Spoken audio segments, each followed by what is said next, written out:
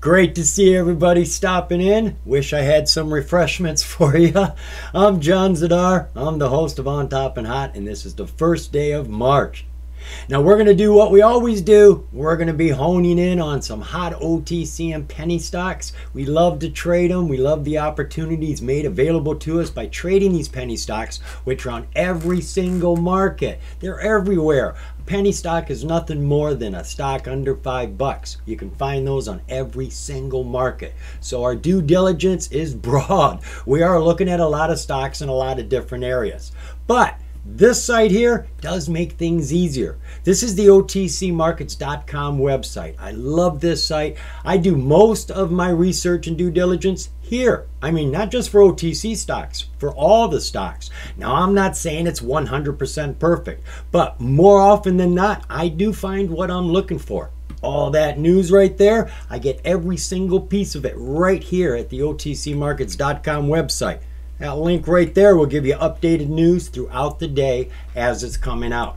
Now, there's a lot of real good news in there, especially for today. There was a lot of news out today. I don't even know if I got all that I wanted to get. But you've got about 8 days worth there. You've got the oldest up at the top, newest down at the bottom. And there's a lot of new stuff down at the bottom. So how did we finish our day today? Well, I get the feeling it was a real bad day. I mean, worse than most, and we're going to find out right now because it really seems slow to me today. That is definitely slow. Oh, look at our trades. Oh no, under 200,000. God, please be different. Oh my God, we barely broke 200,000. Oh, all the numbers are sad, folks. $1.3 billion, 4.6 billion shares, and 201,000 trades. They're all low numbers. I mean, they are way, way down. And things have just been dropping. All February they've been dropping, and here we are at the beginning of March, and things are still dropping. I get the feeling people just don't have a whole lot of money to invest. I mean, inflation is kicking our butt right now, and the stocks are falling. I mean, gee whiz, how much more can they come down? Maybe now is not the time to be trading, unless you're doing your due diligence and finding some warm charts and then finding some lingering news to back it up. That's what we're doing now, and I got a few to share with you. Come on.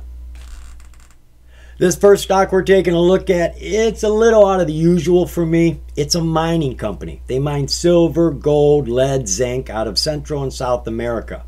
Well, I normally don't talk about mining companies for two good reasons. One, their lingo. I don't understand what they're saying. I don't understand what I'm reading when I look at the news presses. That's the honest truth. The second reason, most of them aren't making any money. There are no revenues. They're still in exploration. Well, not this one. This company isn't just making revenues, they're starting to explode. Now, they don't have any filings, but boy, have they got some hot news presses. 3 of them since the beginning of the year. I think that's what got the stock moving, and I think it's going to keep moving. So BCEKF, Bear Creek Mining, she finished the day at 50.5 cents with just a little over a 0.5% gain. She's on the top tier of the OTC, the best tier. This is the QX. You have to audit your financials to be here and give us all the information you got about the company. This is the most transparent tier on the OTC. It's the most trustworthy. They give us enough information. They could easily be on the major exchange. Now you can see down here, they got a lot of green ticks. They got everything we could be looking for. Verified profile and a transfer agent. I'm always talking to you about these. These 2 ticks, they represent a lot of important information that's being validated behind the scenes by the OTC market. That is part of their job. I don't know exactly what all the information is, but I know it's important. So if you're going to be in a stock for a long hold, you want as much validated information as you can get. If you're just trading day trades or short swings, don't worry about it. Nothing there to worry about. They do have independent directors. You need those to uplist. I'm sure they use them to get to the QX, and if they got aspirations to go even higher, they're going to need them then too. And they are penny stock exempt. This is a great thing, folks. This means they're not a startup company. They're not risky like that. The literal definition of penny stock exempt means that they've been in business for at least 3 to 5 years, and they have had millions of dollars in assets during that time, and they've kept up with their financial filings. Like I said, they've got all the green ticks we could ask for. Everything looks good here. So what was the relative volume around the company today with their hot news? Well, let's see if it's as hot as they think.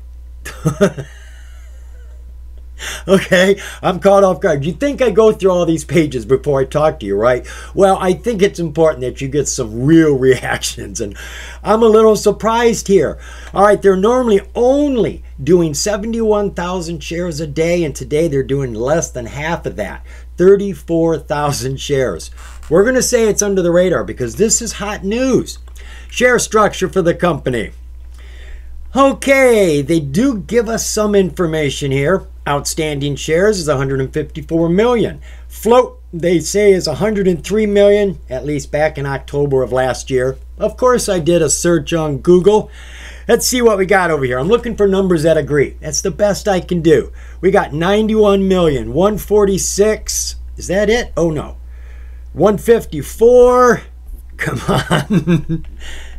That's it. I got 3 different numbers here, folks. Not even 2 of them agree. 154, 146, and 91. Investor's choice. You choose whichever one you want. So it's under 154 million. All of those numbers were under 154 million. That's about the best we can do.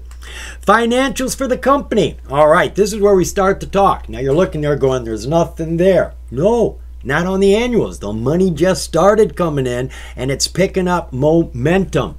Here is the second quarter for 2022 and the third quarter for 2022. We are now waiting. Everybody's bringing out their financials right now. So any day we're going to get the financials here and look how they're jumping.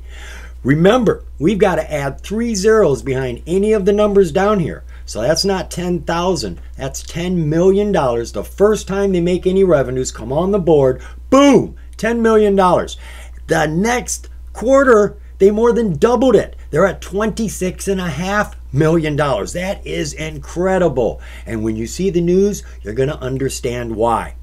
Let's look at their balance sheet.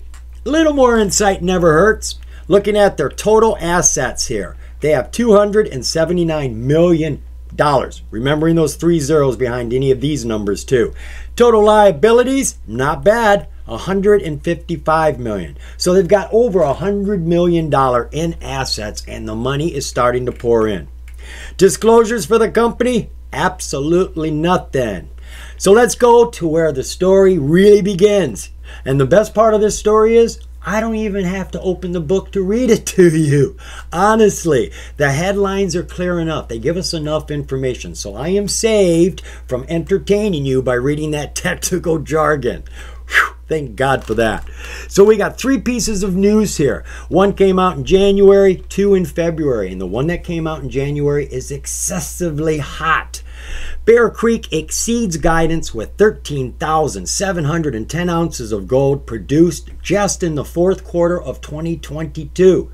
Folks, that is a huge quarter. And you know what? We haven't seen those financials. Those are the next ones to come out any day. This is our catalyst. This is what we're looking for to kick the chart. Plus, they also found another vein of gold in another one of their mines. So things are just getting better and better. The next piece of news that came out in February, their drilling results in a few of their mines demonstrate near-term upside potential. Not as hot as the first piece of news, but it is good news nonetheless. And the last piece of news came out on February 24th. Bear Creek's Mercedes mine to produce 65,000 to 75,000 ounces of gold in 2023, representing nearly 50% increase over 2022. Folks, does it sound like anything is slowing down? They're finding more gold. They're making projections of doing at least 50% more than what they did last year. We saw the revenues double from 10 million to 26 million from quarter to quarter. I'm thinking these next financials are going to be hot and they're going to kick this chart right in the, well, you know. Let's go take a look at that chart. We're going to be doing all of our charting as usual on my free trading platform. Well, actually, it's my only trading platform. This is Think or Swim. I got it free when I signed up with TD Ameritrade. So can you. So we are looking at Bear Creek Mining Corporation, ticker BCEKF. This is a 6-month, 4-hour chart. She has been falling for quite a while, deep under her 200-day SMA. Hit a low bubble here of 27 cents in November. And look at that volume spike. That is incredible. And it's on the right side of the bubble. It's on the green side when the recovery began. She was in a downtrend until she hit that low bubble, and she ain't in no downtrend anymore. She is in an uptrend. Going over 50 or 200 and hitting a high bubble here of 80 cents. She did that mid-December. Came down but went back to climbing, and she didn't start falling until the beginning of January, and at the end of the January she had gone through her 50-day, fell hard and firm on the 200-day SMA. Doesn't look like she wants to come down any further. Now, let's put this into perspective. We're going to use a regression channel. This is a real simple tool to use. You don't have to be precise about anything. Just poke the right day. I'm going to go up here and poke the low day right there. I'm going to poke it. Then I'm going to close my eyes and I'm going to set it up. Look at that. Isn't that great? I didn't even have to look at it. It's done automatically, folks. All you have to do is drag it and it'll put it in the right place for you. Next thing I do is just extend it to the right because I don't know how long I'm going to need it. So what have we got here? We have got a channel which shows us the current, like a river, right? The price likes to move into this area, to the top, back down to the bottom, bouncing off of the sides like a bowling alley, right? So she started down here at 27 cents, hit that 80 cents, came back down, glued herself to the top of the channel, and then came down hard all the way down here. And right now she is sitting on that 200-day SMA, right up underneath that channel on top of her 9. Folks, this is going to go into the channel so easily, and I expect it to hit the top of the channel when it gets inside, and it is at that point right now. Now, of course, we didn't have a whole lot of volume today, but our technicals do show some warmth. They're not hot, but they do show some warmth. Our PPO, our percentage price oscillator, works with a percentage of the price, where the MACD works with the whole price. You read these the same. We need that blue line up over the pink. We need a reversal, and it'll be a power move. It can get up there, and it looks like it's working at it right now. MACD's been climbing for about 2 weeks, just about ready to approach the signal line. But our RSI is very docile because everything has been going sideways. Looking at our 20-day 1-hour view. Let's squeeze this up a little bit. There's the top of our channel, the bottom. She was here in the middle, right up underneath the 50, following that 50 down here to the bottom channel. Now she's gotten on top of the 50. She is on top of it right there, right up underneath the channel. Folks, all this needs is a sneeze, and it's going to go back into that channel, and then it's most likely going to push itself up to the top of the channel. 5-day, 5-minute view. All right, something I want you to realize, folks, this channel we're looking at, that is a 25-cent channel, roughly. We are at 50 cents down here. All this has to do is come back into the channel, and it is most likely going to push itself right back up to there, and that's a 50% gain for you right there. That's without any catalyst. That's just working with the current of the channel. This financial comes out with some huge number like 56 million or something. I don't know. If it blows our minds, this stock is going to far surpass the top of this channel, and we could get a strong runner. We could make some good money on this one. BCEKF. All we're waiting for is that financial. Keep up with that, folks. This next stock we're taking a look at comes from the major exchange. This is a penny stock on the NASDAQ. This is Actelis Networks, ticker ASNS. Now, I found this by going through the charts. Couldn't miss her chart. It is beautiful. It is perfectly set up for a breakout. So when I came over here, I was really hoping to find some lingering news. She has a lot of current filings, but none of them had a catalyst in it. Then I went and looked at the news.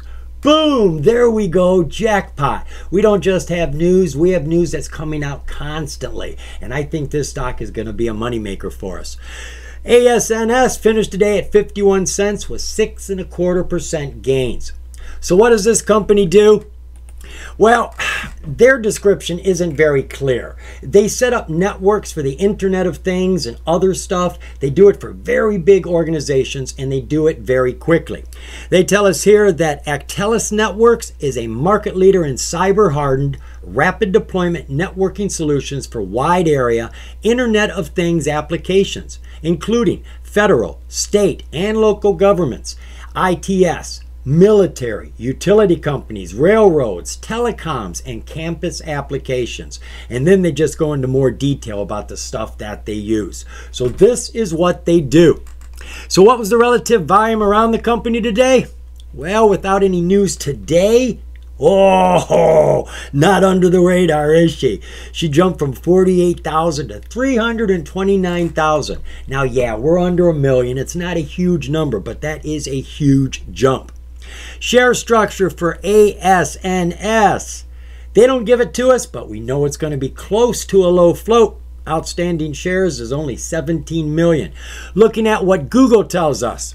Did a search, got a couple numbers over here. We got one at 13 million, 10 million, 10 million, and I do believe that's all I found. Oh, another 10 million. So we got 3 at 10 million. So we're going to presume our float is 10 million. Not a bad float if that be what it is. But even if it's only under 17 million, that is still a terrific float. Financials for the company.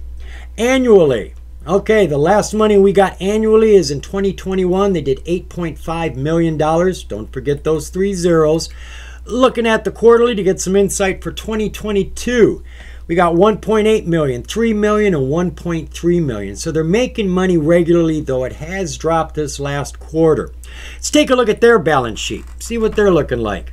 Total assets for the company, 16.3 million. Total liabilities, 10.7 million. So they got roughly $6 million in assets above their liabilities. Not bad. Looking at their disclosures, I don't think we got anything to look at here. Oh, right. They did have lots of current, well, what I call current, December. That's where you're looking for your lingering news. You know, a couple months ago, that's when they're going to say something about something that's going to happen in the future. So I went through all of these, didn't see anything there. But what I did find was in the news. We've got lots of good news here, though they don't have a lot of news to give us. This starts in December. I found 3 pieces of news here, and we're going to look at each one of them. The first one did come out December 19th. Actelis Networks today reported that an on-base U.S. military implementation utilizing Actelis technology is entering the final phase of deployment to provide networking for various divisions of the United States military. By the end of December 2022, so it's already happened, Actelis intends to deliver the final remaining networking technology needed to complete the project, which will total more than $500,000. This project demonstrates our capability to deliver immediate, high-speed connectivity utilizing existing copper or fiber over long distances, delivering the reliable networking required by the United States military. And they've got a lot of good information you may want to catch up on in here, but you can see they're working with the military. Big areas. Next piece of news came out January 3rd. The company today announced that it has been selected by Northern Ireland Railways to enable high-speed connectivity for a large-scale safety-critical project. Actelis continues to enable new applications for both passenger and freight railway systems around the globe. Next to Northern Ireland's railways, Actelis solutions are utilized by smart railways in Canada, Italy, Japan, Switzerland, and the United States. So they are out there. They are around internationally. And that last piece of news. This one came out on February 21st. Oregon's second largest city deploys Actelis hybrid fiber copper networking solutions to enable IoT connectivity for better traffic management. I found this one interesting. The company today announced that the city of Eugene, Oregon has selected Actelis hybrid fiber copper networking solutions as part of its most recent traffic modernization project. Eugene is the second largest city in the state of Oregon and home to the University of Oregon. Eugene is adding the company's hybrid fiber copper Ethernet access devices integrated with new traffic controllers to manage traffic flow through several different Internet of Things devices, including cameras and radar detection sensors. The company's multifunctional solutions enable and extend connectivity to all of these devices while securely supplying the city's operations center with live data.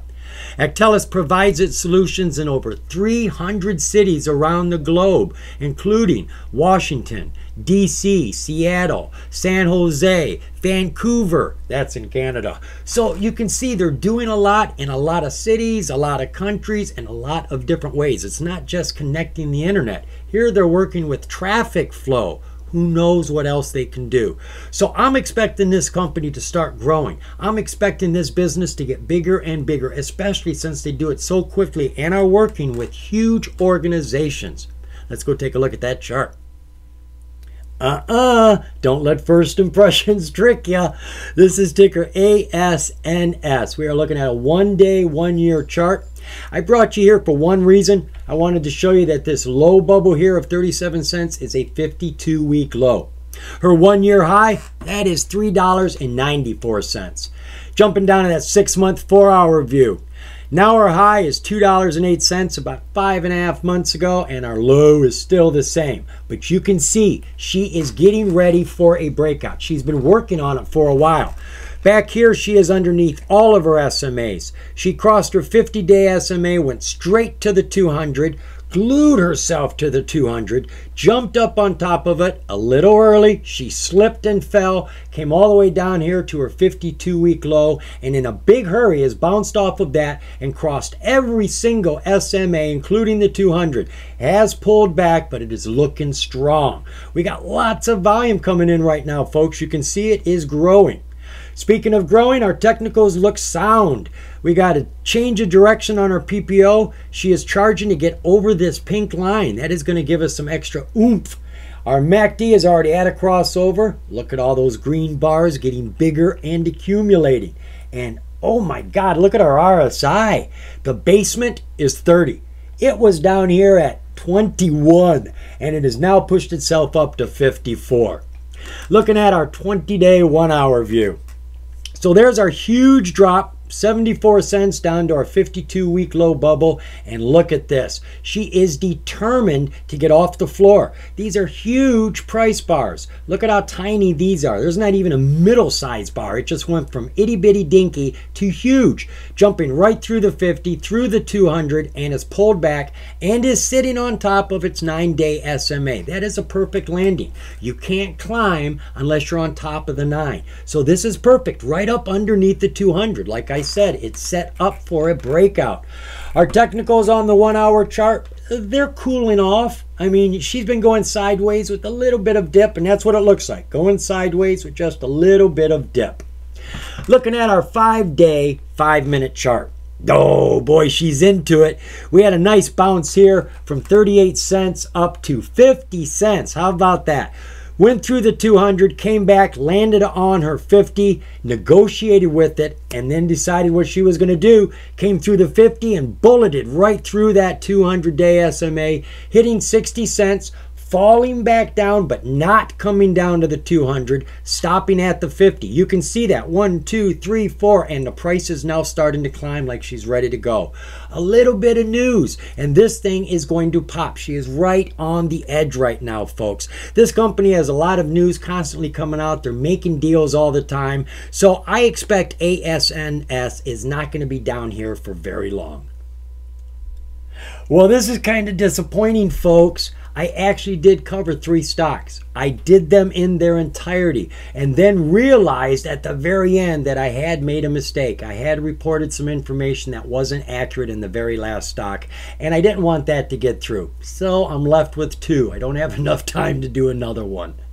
The other thing I want to let you know is I've got a live streaming event tomorrow. Every Thursday at 4 o'clock, when you hear that market bell go off, me and Lily go live. We're online for about an hour talking to our viewers about stocks they're interested in. So if you got a stock you want us to take a look at, stop on in. We'll gladly give you our opinion on it, whatever that's worth to you.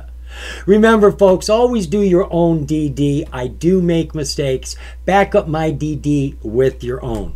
Remember, the more you know, the more you're going to grow. See ya.